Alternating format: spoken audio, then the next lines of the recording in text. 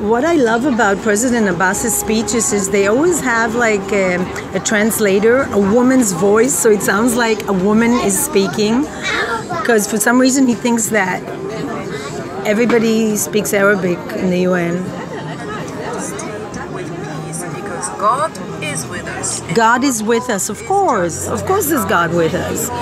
He's burning down, the Palestinians are sent to burn down fields and destroy wildlife and kill animals just because they're on the Israeli side, but God is with them. Of course, God loves to see turtles and wildlife burn. And not to mention Palestinian children having to fight. A lot, and because you lovers of peace. So there's a state of Palestine. I didn't realize that. Against those who are fighting us with injustice, and God is enough. So he mentions God quite a few times. Whatever you say about Prime Minister Netanyahu, he doesn't mention God. I think God wasn't mentioned at all. No, he did mention the biblical promised land, and the Bible is manuscript after all. Whether you choose to believe it is God inspired or not is your business, but it is the bestseller. He quoted the Bible. But this guy has a God. He has his own little God that loves and is on the Palestinian side. If God is on the Palestinian side, how come they need military aid from America? Well, for that we don't have an answer. These days, last year, I came before you appealing for freedom, independence and justice for my oppressed people who are suffering under the yoke of the Israeli occupation for more than 51 years. And today, I return as this colonial occupation continues to suffocate us. So the Palestinians have suffered from the colonial occupation more than 51 years. Okay, let's talk about history a little bit. Islam started more than 600 years after Christ, after the Common Era, let's say. Judaism started 3,000 years ago. So do the number check. Who colonized who? There is absolutely clear evidence in archaeology of a Jewish culture thousands of years ago. And sadly, the Palestinians didn't leave any manuscripts. Maybe everything was oral, I don't know. But as far as I know, the people that are now called Palestinians came from the Arab Peninsula, from Syria, Lebanon. According to evidence given, there were not that many of them living in what's called Palestine before the Jews wanted the land. Then all of a sudden they all became a very popular place. And let's not forget that to call somebody a colonial, okay, let's see, colonial, all right. So my ancestors came from Ukraine more than 150 years ago. They were Ukrainians, and the fact that they lived there. They were not allowed to own land. They did not have the rights that people have here, for instance, or any democracy. And they were often abused and murdered. So are they representing Ukraine? I mean, am I I'm like a Ukrainian taking over Arab land? I don't think so. The Ukrainians didn't recognize Jews as having the same rights as Ukrainians at that time, when many Jews came from Ukraine and Russia. Same thing with Russia. They did not have equal rights. They were not exactly able to colonize anything, since they were not Russians or Ukrainians like other Russians and Ukrainians. They were citizens. So the whole argument of being colonials is absurd. And he studied in Russia. He should know that. If he knows anything about Russian history, the Jews were not equal citizens. They were subhuman. You were allowed to kill them and murder them. and which is why the Arabs also allowed themselves to do the same thing, because the Jews were not considered human beings of equal rights. Still not. Anyone selling land, as Prime Minister Netanyahu said, is executed. Anybody selling land to Jews, Arab land to Jews, is executed under Palestinian law. So much for God being really nice and just. The other point is, okay, my other side came from Slovakia. Okay, they had to give up their citizenship. They had to give up their businesses. They did not have rights because they were occupied by Nazis. Even before that, their rights were kind of depended on the ruler. Sometimes yes, sometimes no. Even now, I do not have a Slovakian passport, though generations and generations of my family lived. They had very good education. There were lawyers and educated people, but they didn't have the same rights as Slovakian people. They could be sent out from the country at any time. Their businesses could have been taken over. So to present Jews as people that are colonists, is that the right term? Is distortion of history. You have to know the history of the Jews to realize that there's no way Jews can be colonists.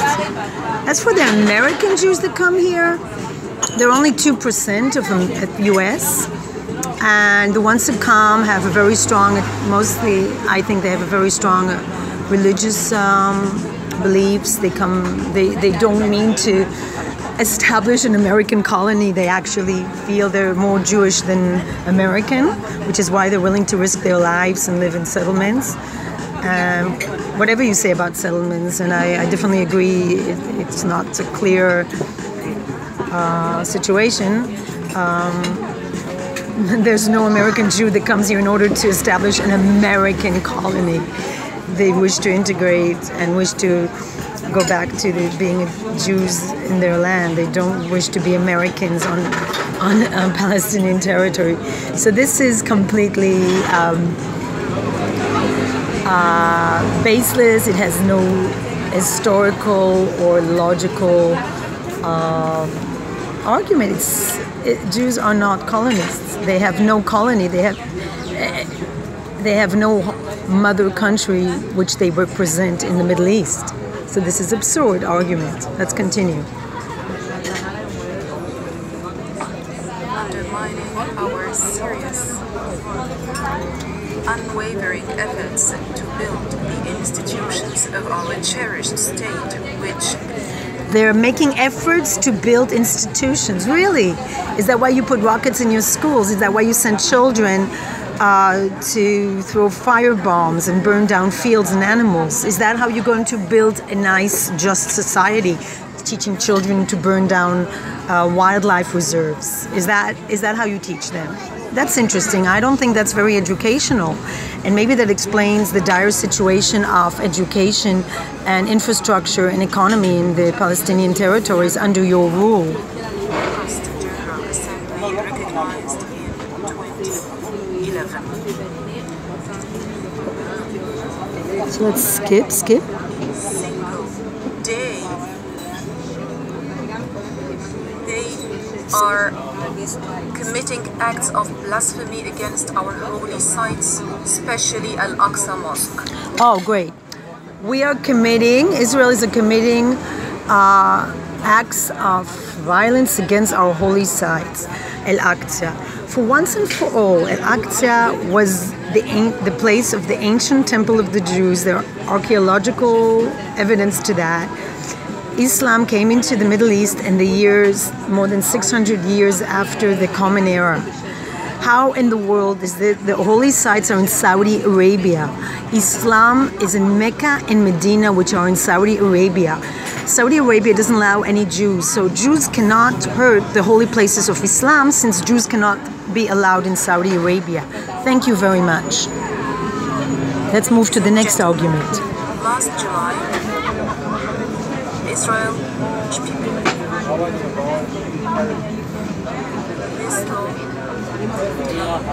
So they are victims, innocent victims. They don't pay terrorist money, thousands of dollars. So let's skip this. And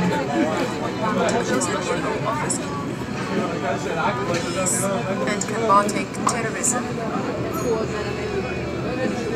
as well as to also demonstrate that the Congress legislation regarding the PLO is arbitrary. We have also concluded with 83 other countries. We have protocols with 83 countries under the heading or the title of combating terrorism, including the United States. However, the Congress call us terrorists. Why do the Congress call us terrorists, he asks, when there's more than 80 countries recognizing us, he asks. Well, maybe it's because you pay people to murder other people. I wouldn't call you terrorists, I would call you like mafia. I don't know what you call gangs. What kind of people pay people to just go on attack citizens that have done nothing to you, just strangers on the street, just because they are Jews? I would call them neo-Nazis, maybe not. I wouldn't call them terrorists. Despite of all this, and from this august platform, the path to believe in terrorism and violence and spared no nation to reiterate this belief. Then what? If you're speaking about UN resolutions, okay, these UN resolutions, not a single UN resolution have been respected by Israel. Then you are speaking. Okay, Israel doesn't respect UN resolution. Let's start from 1948. There was supposed to be an Arab state and a Jewish state, but all you guys got together, all you guys is all the Arab countries, surrounding Arab countries, and the Arabs, including the Arabs in this territory that was supposed to be divided into two states, and decided to wage a war and trying to murder the Jewish population and to take over the land that was by the UN allocated to be the Jewish state. So let's start with the 1948 declaration, which you did not respect, and you acted in violence consistently. We have to say he's very consistent. He's very consistent. He sticks to the point. You know, they constantly believe in violence and destruction of the state of Israel. So I got to give him points for being consistent. But he forgets that 1948 declaration was not respected by the Arabs, who could have had a state had they not used their energy and resources to try to destroy the Jewish state instead of build an Arab state. Negotiations and solutions. What kind of solutions? Peace in our region cannot be realized without an independent Palestinian state with East Jerusalem as its capital. Wait. Peace cannot be allowed without a Palestinian state with East Jerusalem as its capital. Well, if you claim real estate, what proof do you have?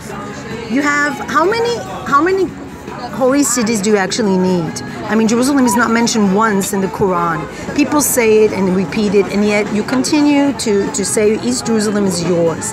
Under which claim exactly? The Jews had lived there thousands of years before you guys ever got there, wandering from the Arab Peninsula, Lebanon, and Syria. They were living there in civilized areas and territories, cities, long before you ever did. The city was established by the Jews, and it was a Jewish city that was conquered again and again by foreign armies, but to actually claim it as yours, under which right? By the way, Jordan occupied it from 1948 to 1967. East Jerusalem was under Jordanian occupation. Why didn't you ask then for a Palestinian state? When exactly did the Palestinian claims begin? After the Jordanians were out of the picture. All of a sudden they became a nation. Very interesting. So what kind of a nation starts to be a nation when it's under different occupation? I mean, what is this like? What is it? There's an animal that changes its color, right? So it's like you change your nationality. First of all, you were not a nation, and then when the Israelis took over East Jerusalem, all of a sudden you became a nation called Palestinians, and then you wanted East Jerusalem as your capital. Well, why didn't you ask the Jordanians for it to be your capital? Why didn't you ask the Jordanians? No.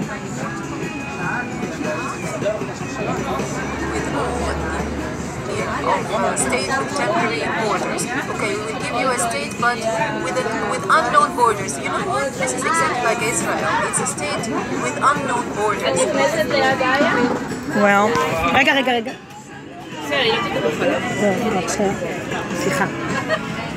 so anyway, I don't know. I'm going to stop here. I think you have enough information. It's 15 minutes and I'm getting tired. So anyway, I think I heard enough of this speech, and basically he's not looking for a solution. He's always the same old, same old. And it's really sad for both people, because I think there should be peace. There should be a solution. And they should go back to the 1948 UN Declaration of Two States within whatever borders they negotiate. But Jerusalem is not to be divided. There's no reason to give it away to people who have no religious or ethnic or historical claims to it. I mean, there's, you know, if you want to go on a legal battle, you need to have documents proving your cause. So prove it. Show that in the Quran Jerusalem is mentioned one time, and then you can't have all three cities as your holy centers and the Jews none. So peace, light, and love, and let's hope that the people amongst them will get along, and that somehow there will be leaders that seek to live together in peace without these leaders.